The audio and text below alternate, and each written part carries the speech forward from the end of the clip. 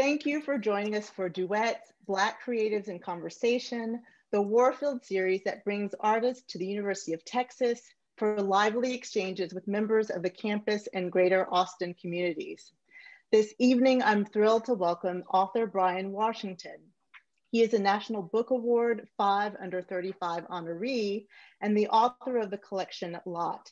He has written for The New Yorker, The New York Times, The New York Times Magazine, BuzzFeed, Vulture, The Paris Review, Tin House, One Story, Bon Appetit, GQ, The All, and Catapult. And as I'm sure you know, and if you don't, now you do, Bryan has recently published the beautiful novel Memorial, which is available from your local booksellers. So I hope that you'll seek this out, also your local libraries. Bryan lives in Houston. Joining him in conversation is Shaina Frazier. Shaina is a recent graduate of the New Writers Project at the University of Texas at Austin. She earned her BFA from the University of Houston in 2015. Her work can be found in Found Me magazine, a publication about Houston, shout out to H-Town tonight, and its inhabitants. She is currently writing about race, magical realism, martyrdom, and Third Ward Houston, Texas. So again, let's all give a word of thanks to H-Town for shaping these two remarkable writers as we welcome them to the virtual stage. Bryan and Shaina's conversation will be followed by an open Q&A, and you can use the handy box in the lower right-hand side of your screens to share your questions. Yeah, enough of me. Let's hear from Bryan and Shaina. So thank you both. Hello. Hi. Thank you all so much at the Warfield Center. Oh, go ahead, Bryan. Oh no, after you. No, please take center stage. I just wanted to do a quick thank you to the Warfield Center. Thank you, Justice. Thank you, Dr. Wilkes. Thank you all for being here tonight. And a quick go Cougs real quick, because H-Town is in the house. And after you, Bryan, go ahead. No, please. I'd also like to give a shared thank you for everyone for putting this together, to Shaina for joining and moderating and keeping everything intact, and also for folks watching and taking the time out of their evening. All right, so I mean, Memorial, obviously, I have read it. If I didn't, this would be weird. Not too weird. You'd be surprised. I have it here. I've taken the book jacket off because I'm real precious with my book jackets. You can ask folks, I get weird about it. But I have, first off, to say just like, wow, like 5 years has passed since I first read your short story, Grace. I don't know if you remember that short story. Yeah, I do, actually. Oh my God, yeah, I do, yeah. But it hasn't hasn't every day felt like a year for like the past like, yeah, for 9 sure. months This is the longest, fastest year ever. The minor century. Yeah. But yeah, I mean, thinking about that short story and thinking about Memorial, it's just like, wow, I'm so in awe of like how far you've come, but also how much you've been able to retain that sense of self. I mean, yeah, it feels like the same writer, but just, you know, I don't want to say well seasoned, but yeah, like there's something about it that has a different kind of electricity, even though that story before that I keep referencing that other people are like, what's she talking about? Deep cut. that story before still has that, it still has a lot of that, I guess, glimmer that Memorial and Lot both share. And I wanted to ask you in terms of short stories, because I know you came out with Lot before this. And I mean, you kill it in the short story game, to be frank, you do. And I just, as I was reading Memorial, I did feel this unusual, I guess, feeling in terms of, I feel like this is a short story that has been turned into a novel but it's retained all of the wonder that you get in a short story. And I have never read anything like that, to be honest. When I think about other books that are kind of playing with form, so to speak, you know, I can think of like Claudia Rankine's Citizen, maybe even Carol Masseau's Ava. Like there's something happening there where the line isn't, is it all poetry? Is it all narrative? Is it prose? Like, what is it? And I feel like here, yes, we're firmly rooted in prose, but also it's like, yeah, it's just bending this idea of you can have a short story that's a novel and a novel that's actually a short story. And it's not,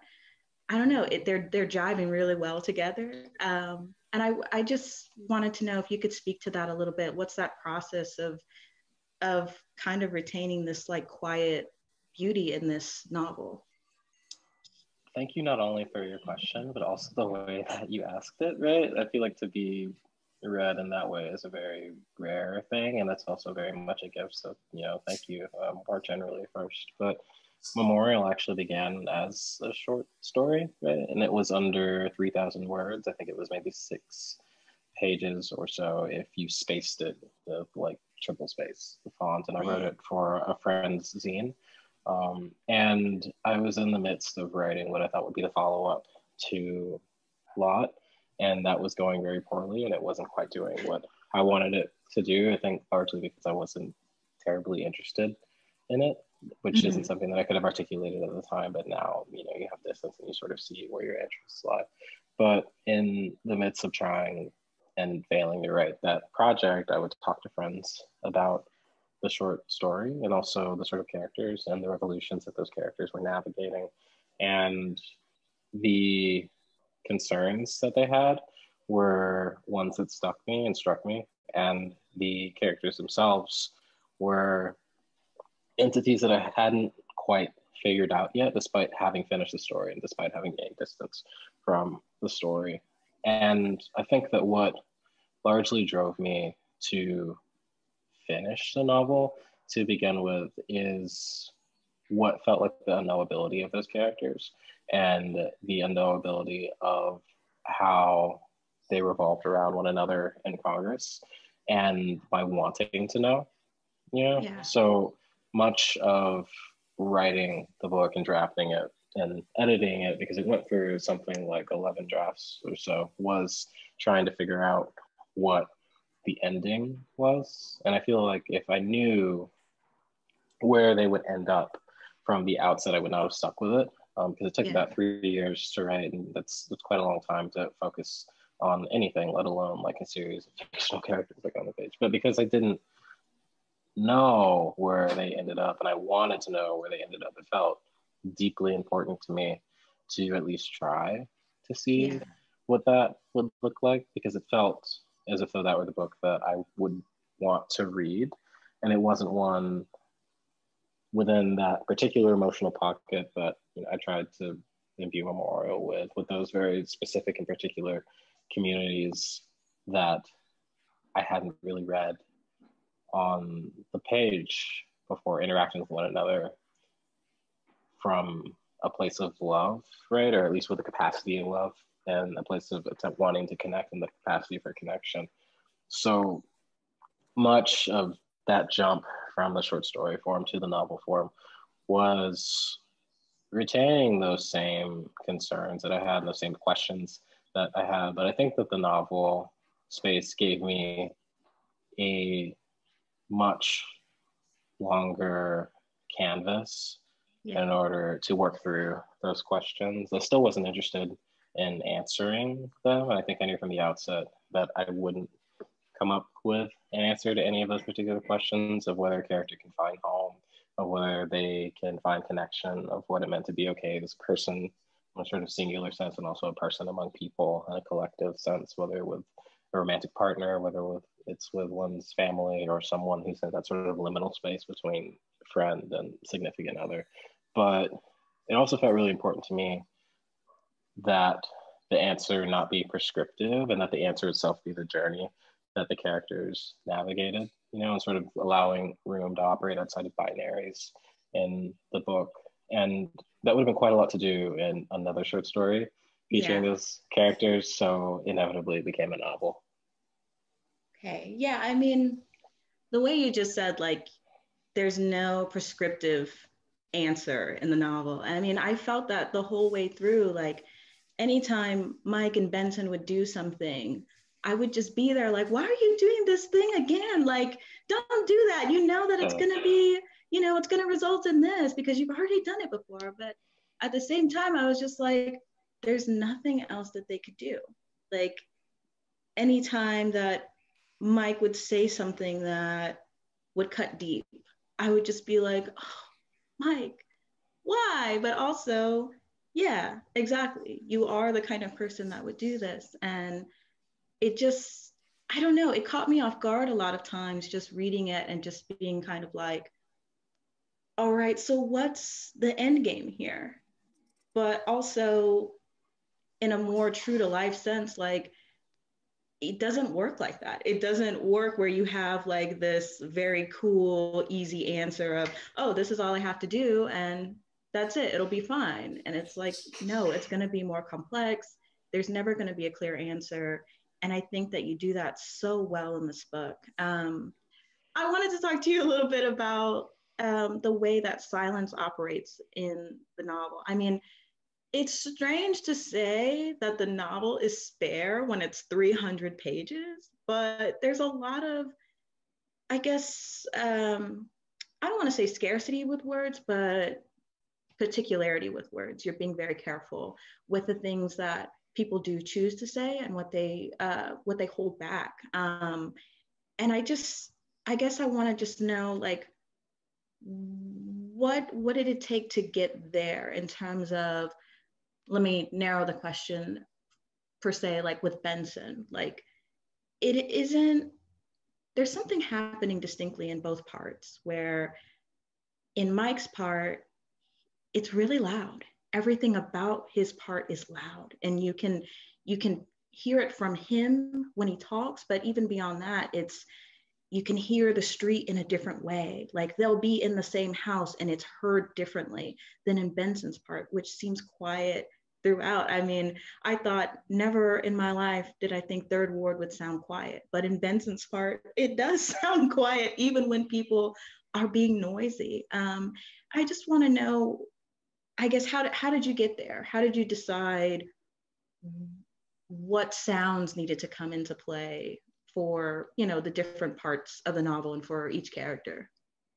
Yeah, so again, I have to say that it's a gift to be read in this regard, you know, and a lot of ways my secret reading of the novel is that Benson is ultimately someone who learns to speak up for himself, and Mike is ultimately someone who learns how to listen to the folks around them. And speaking up for Benson's needs, right? Being cognizant of what Benson actually wants and then Benson articulating them is one journey, whereas Mike's is learning to sort of intuit the needs of others, perhaps even the ones that are less discernible to them. And I think that communication was something that I really circled around for the novel, and not only communication but also connection in the ways that people either come together or don't, because the math problem for me, so to speak, was that I wanted the novel to be one in which each of the characters wanted to connect with one another, and each of the characters wanted to cross that gap, so to speak, to learn about the folks surrounding them, the folks that they were entangled with. That's not really the question that I was interested in proffering. Like, the one that I thought was fascinating to sort of untangle was how they could do that, and if they were able to discern what the other character needed, right? Like, if Ben was able to discern what Mike, his partner, wanted and needed, even if Mike couldn't articulate that, and vice versa. If Mitsuko, who's Mike's mom, was able to discern what Ben needed or wanted, even if he couldn't perhaps articulate that, would those parties be willing to give them that thing, or would they be willing to show them that thing, or be willing to make concessions or to perhaps lose out on the transaction of interactions in order to make sure that the people around them were given the comfort and pleasure that they perhaps desired, or the comfort and pleasure that they were seeking out with one another. And sometimes that gap was crossed through dialogue, right? But oftentimes dialogue fell short in the way that it can fall short in actual life, right? Two people talking and perhaps not immediately connecting, right? Or talking and wishing one another well, but perhaps not having the language in order for that connection to be a seamless one, right? So that Ben can talk to his father, and both of them can speak from a place of love, but because Benson's father doesn't have the language of acceptance that's been codified and understood to be the language of acceptance, it can seem like something else, right? Like he can seem deeply homophobic, and yet Benson has the context to know that that's not where his father's coming from, right? So the narrative in which binaries exist, like there's an iteration of that narrative where the partner can't speak to their partner, and so they're a bad partner, or the father doesn't have the language to speak to his queer son, so it's a bad father. And that felt reductive and also not terribly true to life, because I think that oftentimes we ourselves are constantly making those negotiations, whether it's with family members, whether it's with partners, whether it's with friends or strangers who become friends or something else. So trying to figure out what each character wanted and why they wanted it was important to sort of decipher like what the silences meant for them, and also trying to untangle what happened when mistranslation occurred, whether like a literal mistranslation or figurative translation. Could that gap be filled with something else, whether it's through texting, whether it's through physicality, whether it's through the sending of photos or through cooking, the sharing of a meal, and sort of congregating around a culinary language. The question of how people just are together, like how do you just be with another person as a person, was, you know, again, like not one that I think there was an answer to, and I certainly didn't think it would be interesting to read a novel that said, okay, this is how you become the perfect partner or the perfect son or the perfect parent or whatever, so much as extrapolating the many different ways that you can just sort of be. So writing a book in which many different things are true simultaneously became the goal, and a part of that goal was allowing the space for silences between each of those ways of being and those ways of behaving that the characters revolve around one another. So you said something about context, and it reminded me of a line from the book. I believe Benson says, there's the thing that happens and there's all the shit that happens around it. And I think reading this, I thought, damn, like that makes so much sense. And there are so many times in the book where you see something where out of context, it just is wild. I mean, the scene with Mitsuko and Benson going to the H Mart for the first time, and that interaction with the cashier, and it's just like, whoa, that's crazy that she would say something like that. But at the same time, it's like, it's actually not crazy that Benson wouldn't condemn her for it. And in the sense of like, is it, I guess, contextually, is it meant as bad as she could possibly say it? Is it like the worst thing in the world? But also this idea that, you may be in those situations more often than you think. And I feel like Benson probably is in those situations like a lot, and he might be able to shrug it off because it's like, you know what, that's life. Like I've dealt with that before. I'm not gonna, explode on every person that decides to do something like this.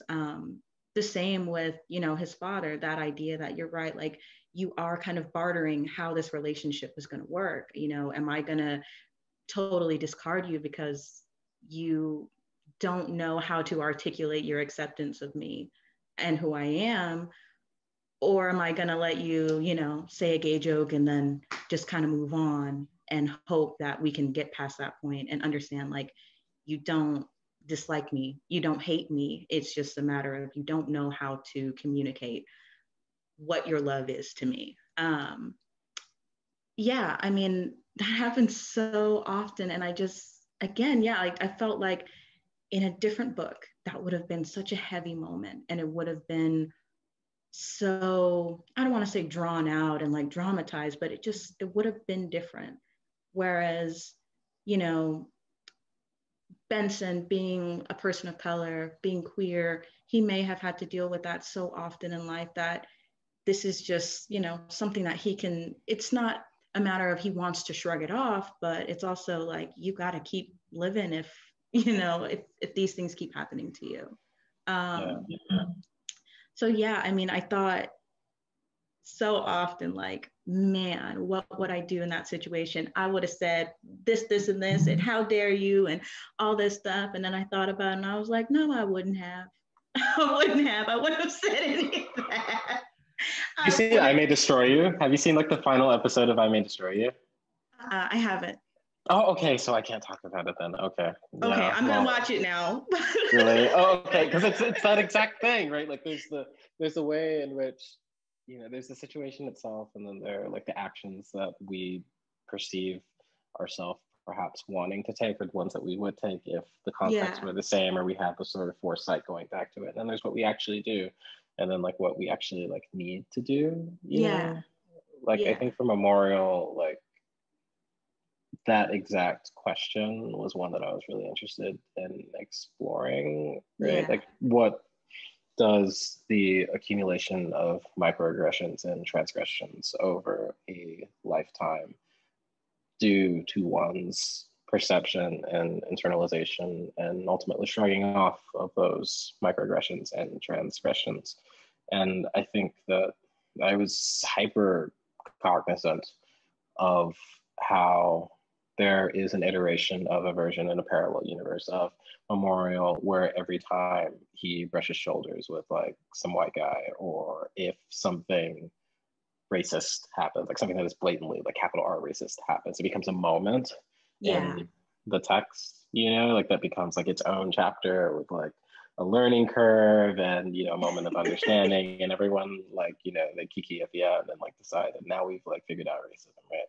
But that's not really a book that I'm interested in reading, and it didn't feel true to being like a simulacrum of life. And so Benson notices things, right? Like he notices when someone runs into him, he notices when someone makes an off comment, or when someone like locks their car like in the garage multiple times upon his approach, or if someone closes a door upon his approach, or opens a door or fails to open a door upon his approach, but because it's a part of his life.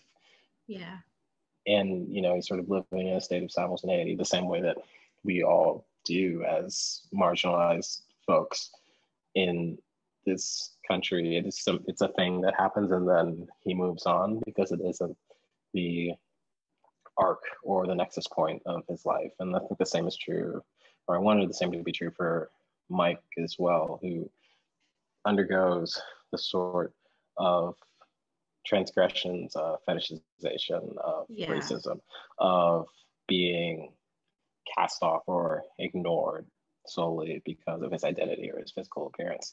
And yet that isn't the crux of his life. So he sees it and he recognizes it and he lives with it, but it isn't his narrative, in the same way that the reverberations of white supremacy for marginalized folks in this country, like you don't ignore it, right? Like you live around it and you live with it and you combat it, but that isn't like solely your narrative. So I wanted to write a novel in which characters were not classified solely by their trauma.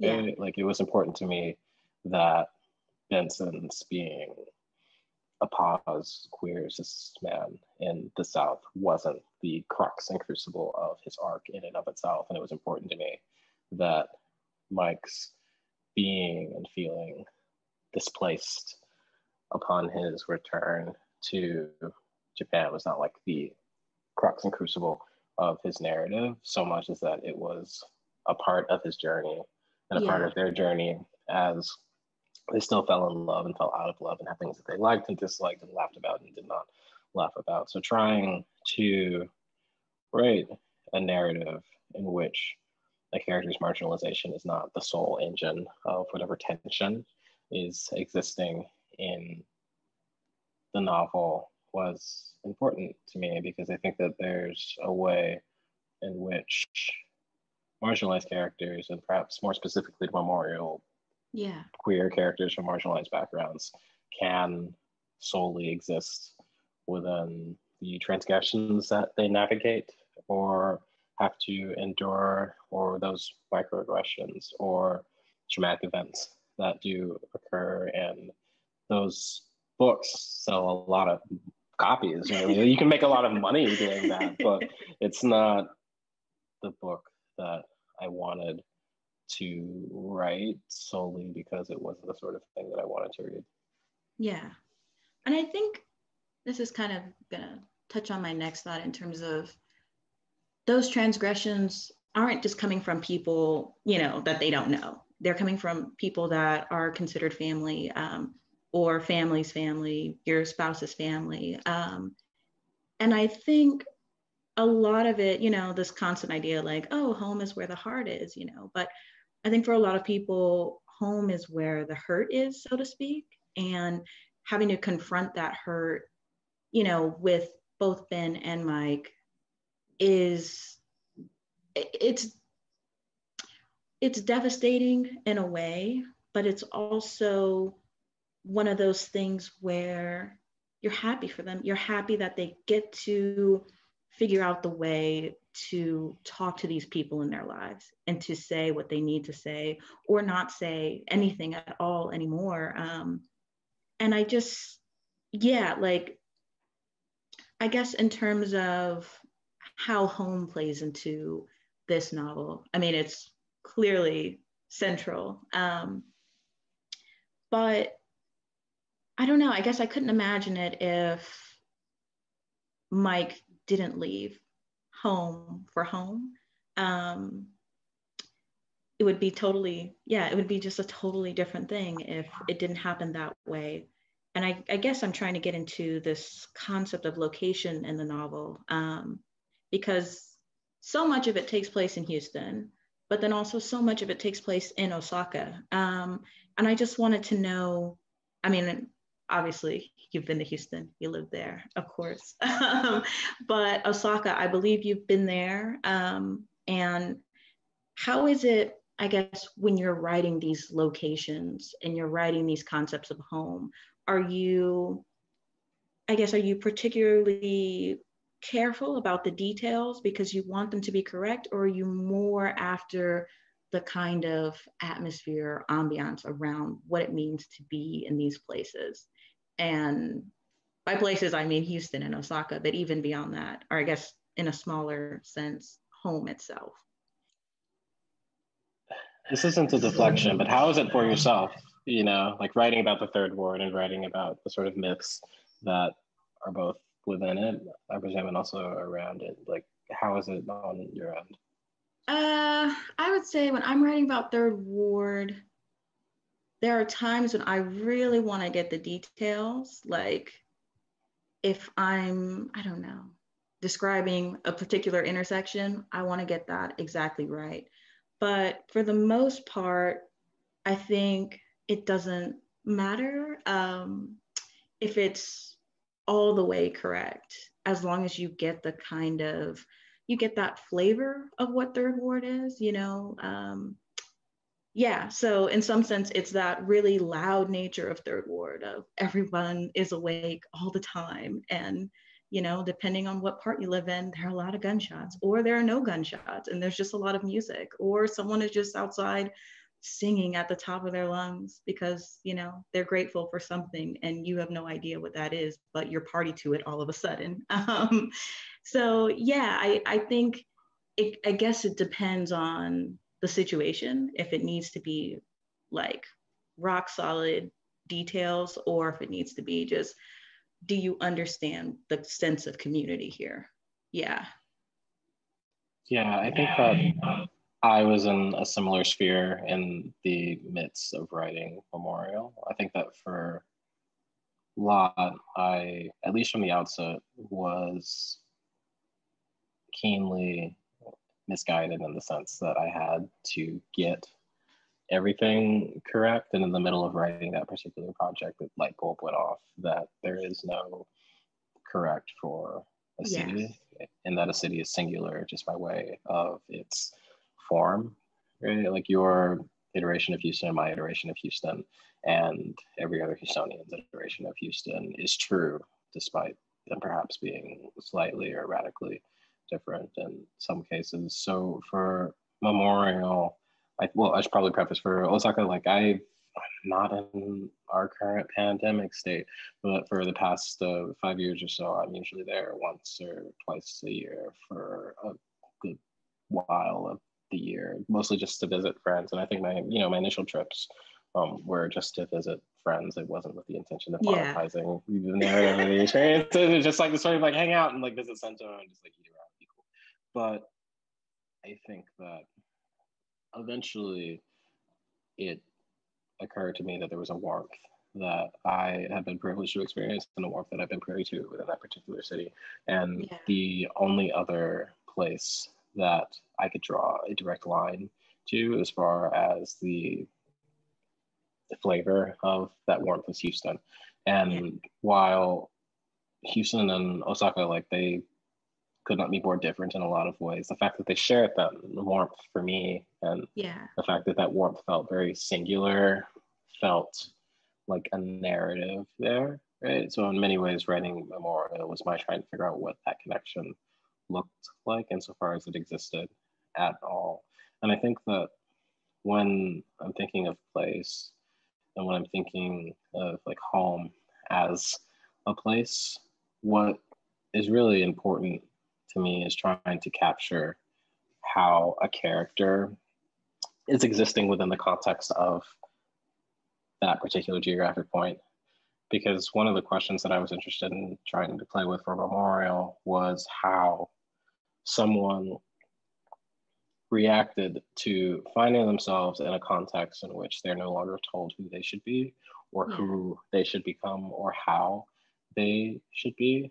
Right? So it became fascinating to me to take a character like Mike, who is Japanese American, who lives in the Third Ward, who, and I should probably say more generally for folks who are familiar with the Third Ward. Third Ward is one of the country's oldest historically Black neighborhoods, among many other things. But for Mike to live in the Third Ward and to think of himself being a part of it, and for his neighbors to think of him as a part of it, and to have a symbiotic relationship with that place, right? Like if I met Mike like out in the world, like in the Third Ward, I wouldn't think twice of it in the Third Ward's current iteration. Yeah. But to take him and to put him back in Osaka, where I suppose at first glance one might say, okay, that is your home actually, not, the Third Ward, to see who he became or didn't become was interesting, and it felt like a narrative to me in the same way that it felt like a narrative to have someone like Benson, who is just this queer Black cis guy, and the closest iteration of home that he finds himself privy to or taken by isn't a geographic point, but in the Yeah. form of this older Japanese woman, Yeah. right, who for any number of reasons accepts him despite their sort of mistranslations and their misconnections and their misfrequencies.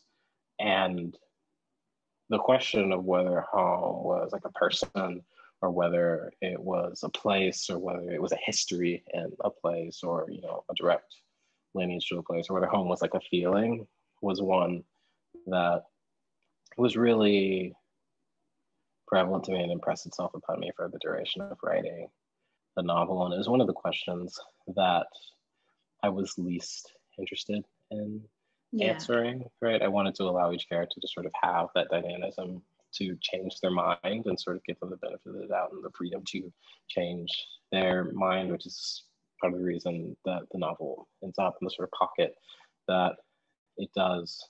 but that, I mean, I think it's just as you said, like I took a lot of joy in writing the characters' arc, Mike and Ben, solely through seeing them, sort of become the people that they ultimately became, right? Like not necessarily them ending up as like good people or as like good partners, so much as them exploring what goodness meant to them respectively or badness meant to them respectively, or what was in that sort of liminal space in between, and what happened if they want the bad thing, right? What if the bad thing is the good thing for them? Or what if the good thing for them in one context is actually not the good thing for them? Sort of giving each of them the space, and the intent was to give every character the space to realize that, problematize that within their own terms was really important to me. Yeah, I mean, just that idea that, I guess, which character says it? I believe it's Tan that says you shouldn't make a home out of other people. I was just like, wow, like that is exactly what these characters are doing. I mean, Mike is doing it, even though, Osaka is his home, his birthplace, but like he's also doing it with Iju and like trying to recreate this idea of home with him. Or just as you said, as Ben is doing it with Mitsuko. And I was like, it is impossible to pin down home as just a place for some people. Like it goes so far beyond place. And yeah, like you can be anywhere. And if those people that you consider home aren't there, then it's not quite home. But also home extending outside of just people, but also the atmosphere that's created, particularly around cooking in this novel. I mean, food is such a currency here. And I felt like every time you saw Mitsuko or Mike cooking, it just felt like this is the only way they know how to say, I'm sorry sometimes. Like I wish for them, I'm just like, it wouldn't be hard to just, go up to someone and say, my bad, I didn't mean it that way, or I didn't want to do that. But instead, it's just like, I saw a meme the other day that said Black parents they don't say I'm sorry. They just tell you dinner is on the table. And that's okay, it. they cook rice and then they tell you it's done. They're like, so you were good. And I felt like, that of course extends to Mike and Mitsuko as well. Like they don't, and Iju as well. Like we're not saying we're sorry in this family. You're either going to eat this delicious meal or you're going to go sit in the corner by yourself. There's no options here. But also with the cooking in the novel, I was hungry, like genuinely, like I'm trying to think of the only other book that has made me hungry like this, maybe Hunger Games for very different reasons. Okay. But this book, like every time I would get to a meal, I'm just like, yeah, I want some of that. I want some of those potato croquettes. I don't know what they're having, but let me have some. But it also just kind of inspired that, like, all right, this is piecemeal. Like this is a peace offering, like in no better way than I can do it. And I mean, I know that you are always cooking on Instagram. I mean, I don't even. Bane of my existence. It's just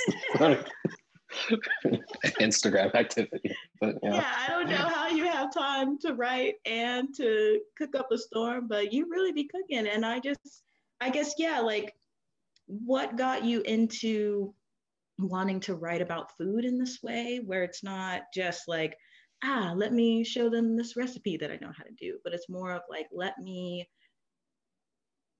bare myself before you, and like let me humble myself in a way and give you this thing that I know how to make, that I prepared, what got you into that?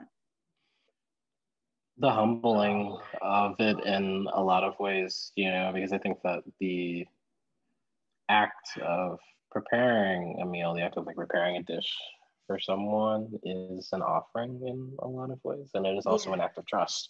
You're trusting that they won't reject this thing that you've shown them, right? Whether it's a large meal, right? Whether it's like a Thanksgiving dinner or like a circumspect Thanksgiving dinner because we're in quarantine and we shouldn't be going anywhere, or whether it's just a sort of late night dish that you're cooking for a significant other, or like a drunken dish that you cook for a friend because you want them to feel better the evening of or the next morning, right? And I think that in the midst of cooking a dish, like from the very inception of the act, there is a trajectory, and then there is also an arc. Because if you're starting to cook something, you are by way of that going to finish cooking it, right? And then you're going to consume it. So the sole act of cooking in and of itself is a narrative, right? It has a beginning, it has a bridge, and then it also has an end. So for me, I think that the two forms like of writing, like constructing a narrative and also constructing a meal, are tied to one another in that regard, right? Like they're not terribly different to me. And I think that for Memorial, what I was interested in parsing was this question of what void the preparation of a meal and the sharing of a meal could fill for connection and for love and for care that perhaps dialogue couldn't, or perhaps physicality couldn't, or proximity couldn't. Like I wanted to know like what role the sharing of cuisine could do in that regard, because everyone eats, right? And in many ways, the kitchen as a sort of narrative device is endlessly fascinating to me, at least because it is the one room in a home or a living space that every character will pass through at some point in some capacity for some reason. And if they inhabit that space with the other folks in their living space, there's a narrative there. And there's a question. If they time their passing through so that they avoid certain characters or the folks in the living space, there's a question there, and there's a narrative there. And there's a narrative in the amount of time that they spend after the meal. And also there's a question in the actual act of preparation, like who partakes in that preparation, like who is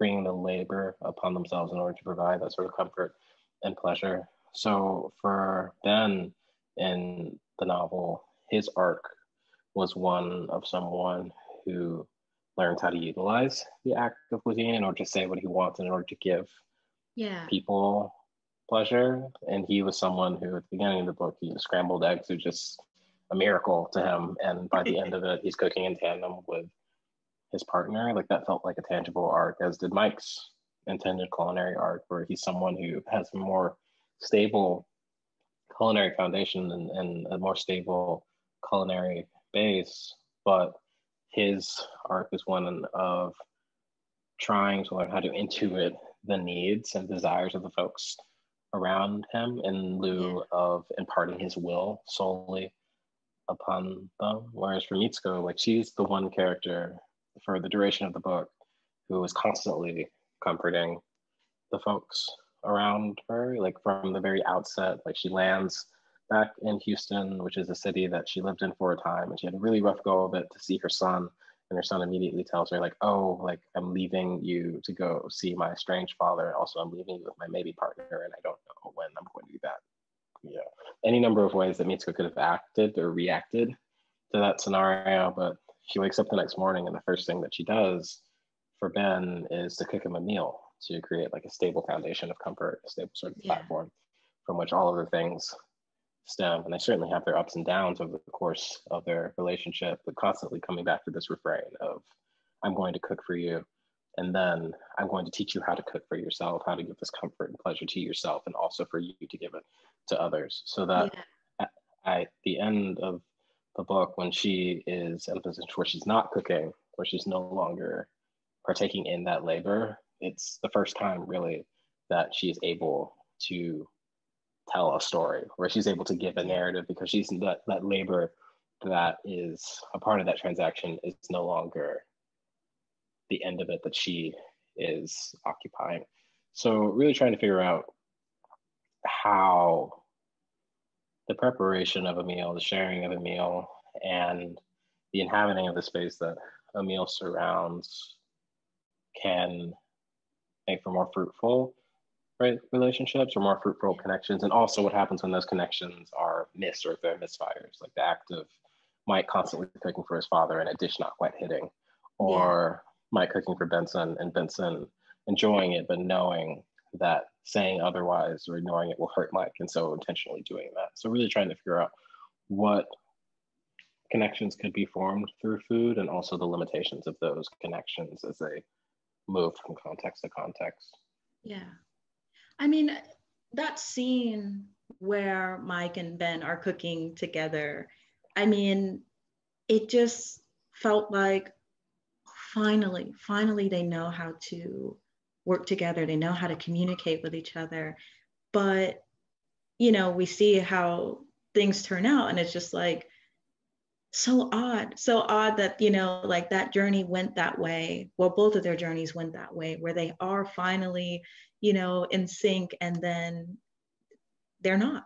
And it's not, but it's not one of those situations where you feel like, oh, boo, they should just, you know, they should just work it out. It's one of those things, as you were saying before, it felt inevitable. Like, yeah, sometimes you're in someone's life for a time, and, you know,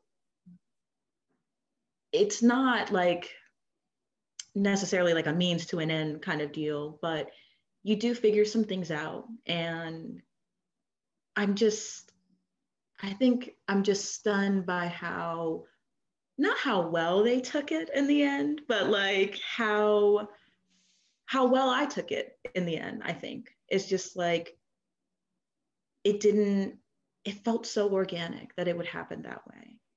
I mean, even the idea of Mike meeting Omar, I was just like, oh yeah, okay, yeah, you could do that. Like this makes sense. And or Mike telling, you know, Benson about Tan and everything, and it just, I don't know. There's something about this book that feels so oddly true without being a slap in the face kind of true. Like, it's not a heavy-handed deal. It's just, that's life, and things happen the way they happen, no matter how you wanted them to turn out. Yeah, so I think my only other question had to do with Ahmad. I mean, he's such a Oh, I haven't like, gotten to talk about Ahmad at all, like in anything that I've done for this I book. So this is love really exciting. every time he shows up on the page. I'm just like, yeah, you tell them, you go on strike, you sit here and tell him how to do a freaking crossword. You do it however you want. And, you know, that idea that Ahmad is there for the conversation towards the end, and he's like, oh, he just says that to everybody. Like, it's he's it's not about him being like a charming kid. Like, kids of course are like brutally honest, they always are. But there's something about the way that Ben communicates with Ahmad that I don't understand sometimes. I'm just like, wow, if you could just, you know, transfer these skills to all of your other relationships, things would be a little bit different. But I don't know. Ahmad is I think he's such a crucial character in terms of actually showing us this other side of Ben, where he always listens and he's always patient, but there's just another layer happening when Ahmad comes into play, where it's like, I'm willing to wait for you to tell me what you need to tell me, and to do it in the way that you choose, which I feel comes kind of full circle with Mike and Ben's relationship, in terms of, in the end, what do they choose to say to each other and what do they choose to hold back? But yeah, I think I just wanted to brag on Ahmad for a minute, because I was just like, Yeah, I haven't gotten to talk about Ahmad like in any capacity for like anything for this book. So thank you for this gift. I think that it was just inherently interesting to me for Benson to be a character for whom the act of connecting and the thought of connection was an act, like a very tangible physical thing that he had to will himself to do from the outset of the novel. And for that act to only feel more natural and less forced when he was interacting with the oldest character in the text, Mitsuko, and also the youngest central character in the text, Ahmad, right?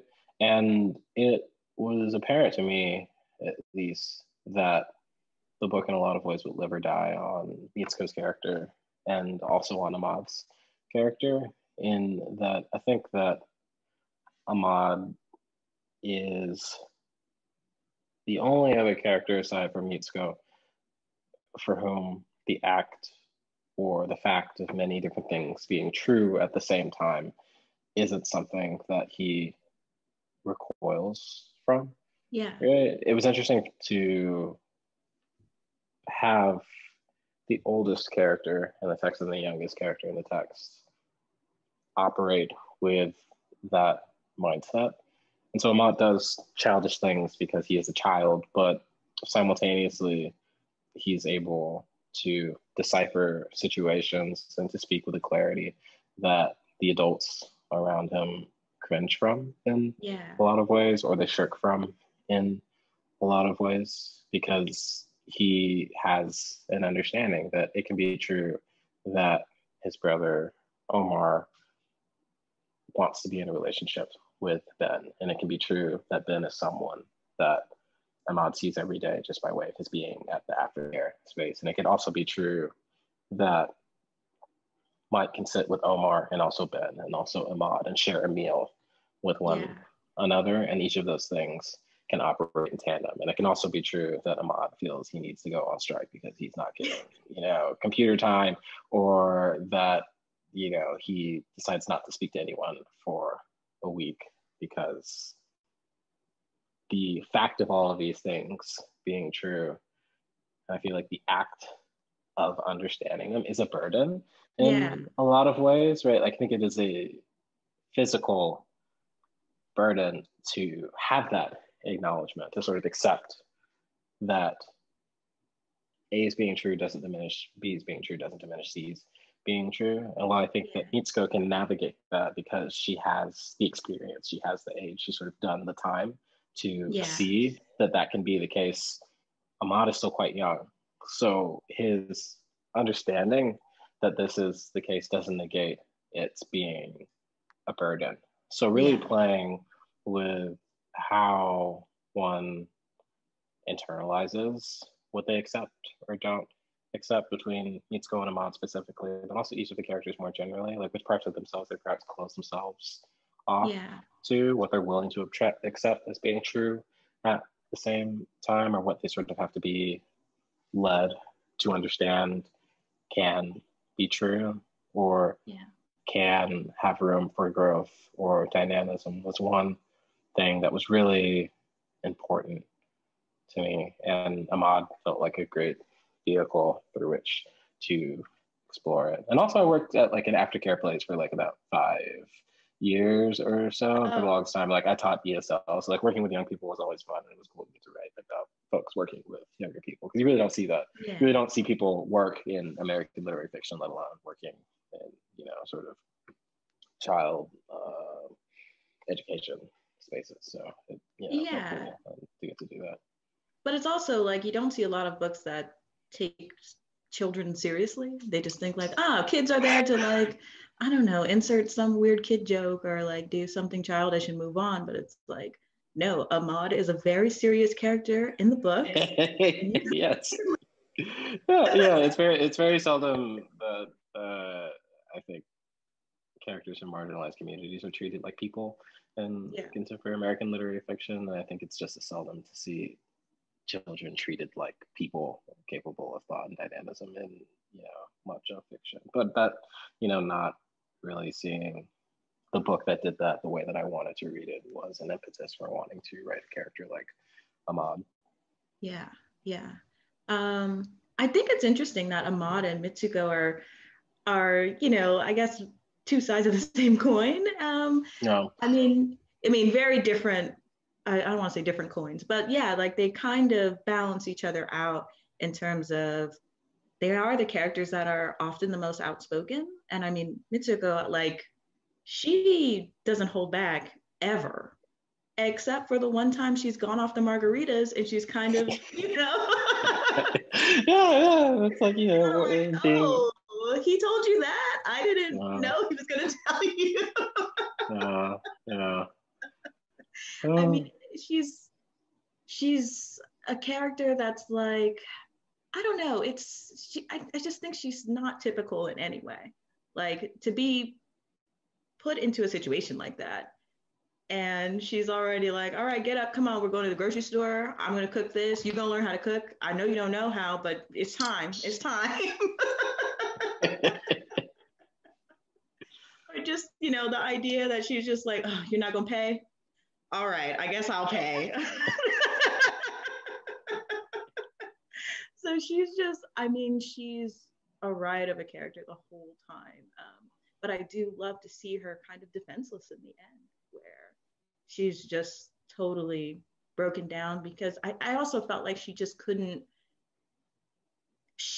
It's that thing with the comfort again, where sure, you can give one person comfort in this situation, but it doesn't mean you can ensure comfort for the other person. So how do you choose, right? And, you know, the idea that in a way she almost chose Ben and she said, like, this is all you got to do, you know, and I just thought that's so, so sweet that she would choose him, but also she can't choose for them anymore. Like they have to choose for themselves.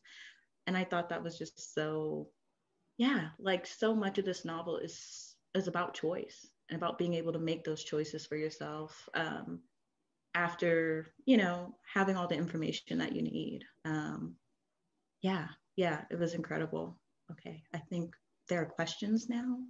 That was not a smooth transition at all, but there are questions I'm so here. grateful, Shaina. Like you, like to be completely clear. I mean, to be read that way is like it really is a gift. It's not an exaggeration or hyperbole. So thank you. Oh no, thank you, man. I really enjoyed reading it. And again, like I said before, like I've never read a novel like this. I mean, granted, I maybe am not that well read, but I have not read a novel like this.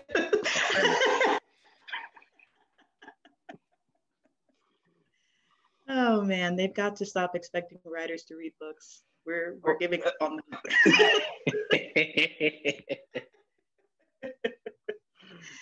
Okay, am I gonna do the questions? Should I do it or I don't know if there's okay, yes. All right, cool. Let me get in here and ask some questions. So let's see.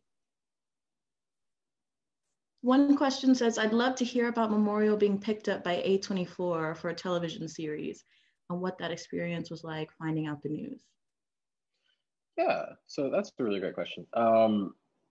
It was an auction process. So between 10 and 14 folks bid in that auction, and I spent most of July and also much of August in tandem with my film agent, Alice Laughlin, without whom I would not have been able to navigate it. Just talking to folks and really talking through the possibilities of what the show could be, their conceptions of what the narrative looked like, what was important to them, what they felt the emotional weight could look like, sort of concretized like on the screen. And there were many folks that we talked to that I felt like could have made a really good show.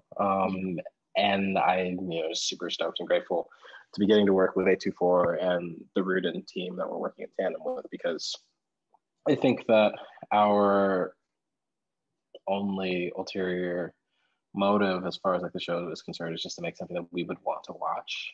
Yeah.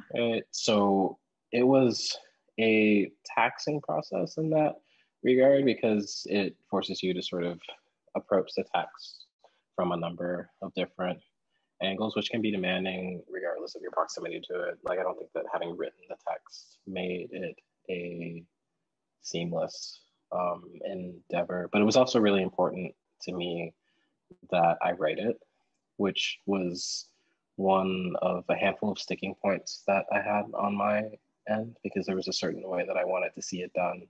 Yeah. And it felt important to me that given these particular characters, that, you know, if I had the opportunity to, like if I had the privilege and was fortunate enough to be in a position to get to have a role in their transition to screen, that I do that to the fullest extent of my ability. So many of the questions surrounding the auction were ones of themes of representation, of being open to casting a very, very wide net as far as casting is concerned, less out of credentials than in just who can play the role and who is the best fit for the role, whether that was in terms of, I don't know, a character's physical appearance, like literally in terms of weight. There were only 3 entities that we talked to for whom that was something that came up, which is striking. And whether it was in terms of just like even the languages spoken on the screen, right? Like sort of really being intent that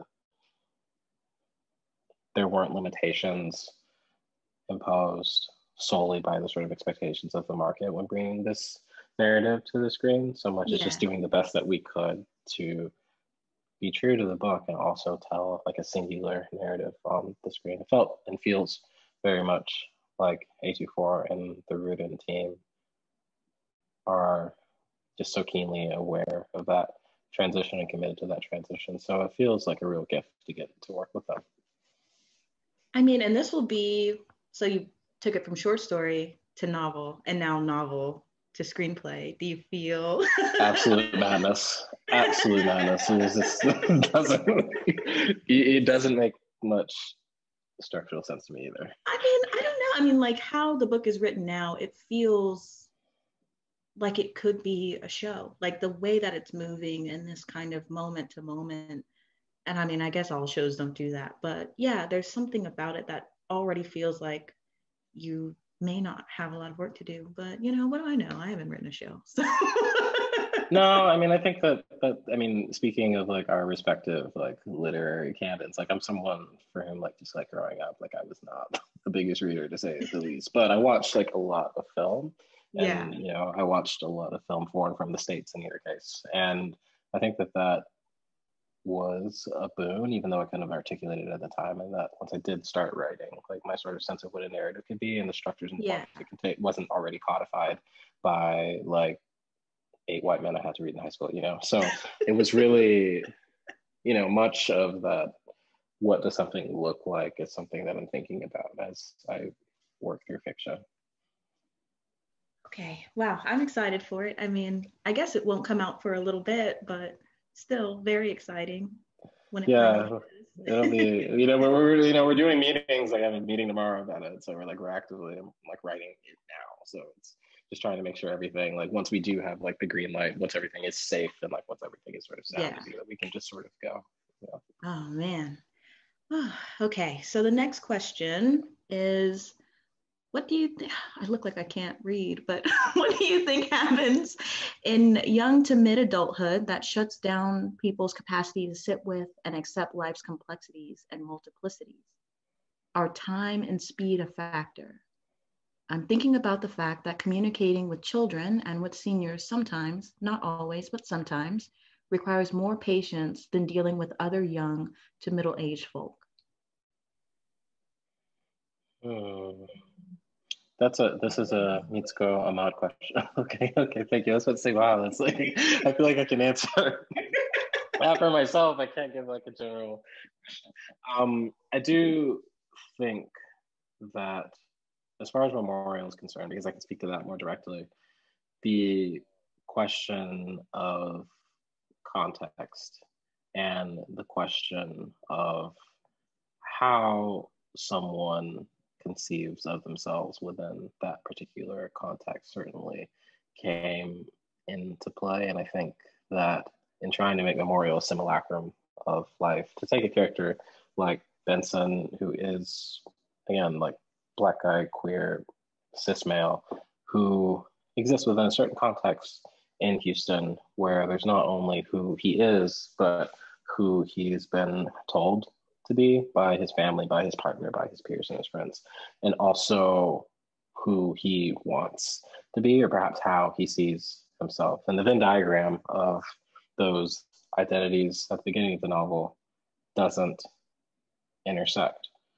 And in many ways, it's through his interactions with Mitsuko and through his interactions with Ahmad that that Venn diagram moves closer and closer together, right? Because in many ways, Mitsuko, by way of just her age and experience, she can see through who Ben thinks that he should be, Yeah. and who perhaps he has created a pretense of being, and speaks to him for who he is and who she sees that he is. And much of that speaking without pretense is jarring for him, because for him, it's among the first times, aside from Mike in certain circumstances, where someone is communicating to him in that way, just as a person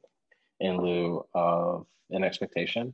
And I think that Ahmad is doing the same from the opposite end of it, right? And that he can just clearly approach Benson not as this sort of archetype of who someone with his identity should be, or should be perceived, or should be interacted with in a specific way within Houston, so much as a person that he is interacting with that is full of possibility. Right? So interacting with people that are willing and open to see the possibilities inside of a person, whether that's Benson interacting with Mitsuko and Ahmad, whether that's Mike interacting with his father, changes both Mike and Ben so that they're able to see the possibilities inside of others. Like, this isn't just an older person or someone that can never understand me, or this isn't just like a younger person or someone that can never understand me, so much as this is a person and they can occupy many different identities simultaneously, and I can treat them as such. And in treating them as such, I can, further my conception of myself, right? Like, in understanding the wants and desires and requirements of the folks around me, I can come up with a better understanding of my own wants and desires and requirements. But I think it's a transaction, and I think that an opening has to be there for each of those characters. One character has to make that concession in order for the transaction to begin. And in Vincent's case, he's just very fortunate that Mitsuko is willing to make that concession to sort of open the door to like make that first meal. And Ahmad, in entirely different ways, is willing to do the same, and that he just approaches Benson just as a person, just asking for things without an ulterior motive, just solely because he wants them and because he thinks that Benson can provide him. And that is a clear cut relationship, like of transactions in the midst of Benson's having many different and perhaps many much more complicated relationships in which the terms of those transactions and interactions are significantly more muddled. Yeah. And I mean, with what you're saying now reminds me a lot of what Iju says to Mike. And I can't remember if it's in a flashback that he says it, but he says, you need to decide what you look like now, or someone's going to decide for you. And yeah, I feel like, Mitsuko and Ahmad, they've made their decision on who Ben is, like you're the guy that's going to help me get what I want, in terms of Ahmad, or, you're the guy that is so concerned with all these other things happening around you that you're not actually seeing yourself for who you are in terms of Mitsuko. So yeah, I mean, man, I want to reread it and just totally isolate all of Ahmad and Mitsuko's parts. Just like a fan cam, just make a fan cam, just like if anybody wants that, like Ahmad and Mitsuko, just Okay, so this one, last question from Rebecca Schneider. Once you knew you were writing about Osaka for a story, rather than just going for fun slash visiting friends, did you feel you experienced the city differently? And the same for Houston. Do you see the city through a different lens? So once you knew you could make bank off of these cities, did you decide? It's perhaps, I'm going to answer the question. It's a really great question. Like, thank you for asking it. But I think that for the latter part of that, I think it's perhaps crucial to note that this book was not written on contract, right? So Lot was a single contract and Memorial was a single contract. And I say that because I think that there can be an illusion as far as the way that books come together on the back end, right? Like this feeling of inevitability as far as like press run up is concerned, and as far as like the magnification of a narrative. And it's in many different places, and it feels as if though we're preordained and that are like set up in that way. And that is solely due to the work of my publicist and my publicist assistant and their energy in putting everything together, and also the marketing team and also the design director, all of those folks, as far as like putting the book together like as a product and as like a entity in the sort of conversation of American literary fiction. But as far as the narrative is concerned, that there was no contract there. So it was, the book was done and then there was a contract, all of which I say to say that the fact of monetization did not make itself present or known until the book was done. And that had an impact, and I think it was a beneficial impact to my conception of what the book could be, and specifically how to interact with those places, whether Houston or Osaka, in that I was free to write the book and also those cities in the way that I wanted to, right? In the way that I thought that I wanted to read them on the page. And for both of them, trying to conjure that warmth was what was most pressing to me and most fascinating to me.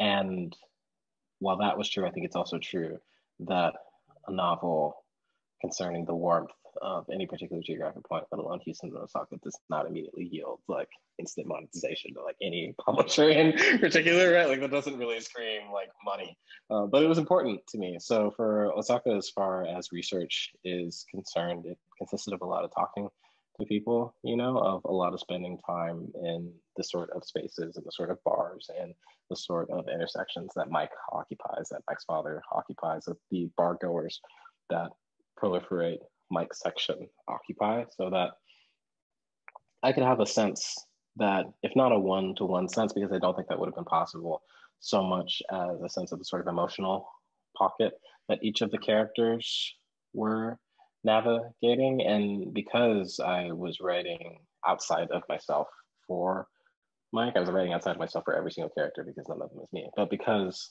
I was writing about a place that I had not spent a significant amount of time in, there was an undue importance, at least for me, that I do the research and that I do the work, right? Like the question of whether or not I could write about characters occupying a space that I'm not a product of or that I haven't spent like an entire lifetime in wasn't really a question. Like the answer to that was yes.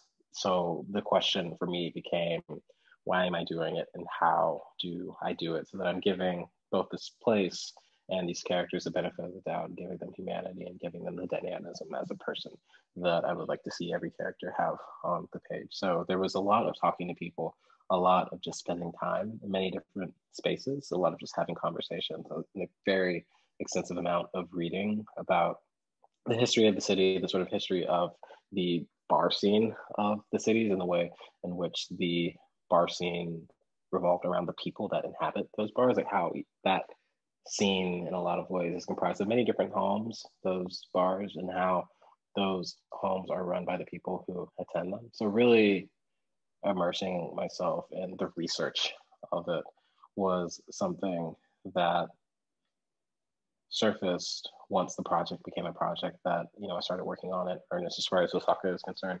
And for Houston, the process honestly wasn't different at all, really, particularly because much of Memorial, as far as like Houston is concerned, takes place in the Third Ward specifically, with snippets and trips other places. It felt deeply important to me to have that informational foundation set as far as facts are concerned, as far as street names are concerned, as far as intersections are concerned, as far as what something actually looks like is concerned, so that when it came to the fiction of it and when it came to the emotional pocket of it, I had a bit more flexibility because the foundation was already there. So again, like a lot of reading, a lot of talking to people, a lot of just spending time in those spaces without even having a sort of direct aim, right? Or like a direct goal, even just like walking around the neighborhood, right? Like for Osaka, like I walked around that city at all hours, like literally at all hours, on many different occasions, just to have a sense of like what it felt like to walk around that city in the evening in the way that Mike and Tan, they walk with one another in one particular scene, the entirety of a night. And it felt important to me to know how that felt. So there were many different evenings where I could just walk, whether with a friend, whether with friends, or just by myself, just to have a sense of what that emotional pocket felt like. And the same was true for the Third Ward, right? Like what would it feel like for Ben to have a sort of epiphany at sunset or at dusk on a particular street? So to go to that particular street around that same time around myself, just to sort of see what it looks like visually and to see what the sort of emotional pocket one would have to occupy in order to have that feeling. All of that was really important, and it felt just as crucial to me as the actual drafting of it and the actual editing of it, because I think, again, the stability of that foundation allowed me to play with the emotional sphere and allowed me to play with the ambiance, because the reader could always lean into the fact that while any number of things may have been volatile, characters, their relationships, and sort of intersections around one another, the places, the geographic points that they occupied, like those had to be woven like really tight, like they had to be really sound. And that was something that was and is important to me, partly because it just makes for a better book. I think partly because you don't want to embarrass the people that you care about and embarrass the people that live in and occupy those spaces, so just copious research. I wanted to ask very briefly about the photo. Ben only sends one photo in the end. And it's like, as soon as I saw that house, I thought that looks familiar, but it was actually the little condo townhouses in the back that I was like, oh, is this on? I mean, I thought that it was on Blodgett. I could be wrong. No, you're right. Okay. No, you're right. Yeah. No, you're right. But I mean, it worked for me because I was just like, oh yeah, this whole time, you've been describing these very particular things about Third Ward and this idea that like, it's kind of a massive neighborhood in terms of you can go to one part of it and it looks nothing like the other part of it. And, I even thought like, oh, the house that I lived in Third Ward for 5 years doesn't seem like doesn't seem like the house that Ben and Mike are in. It doesn't seem like the same part.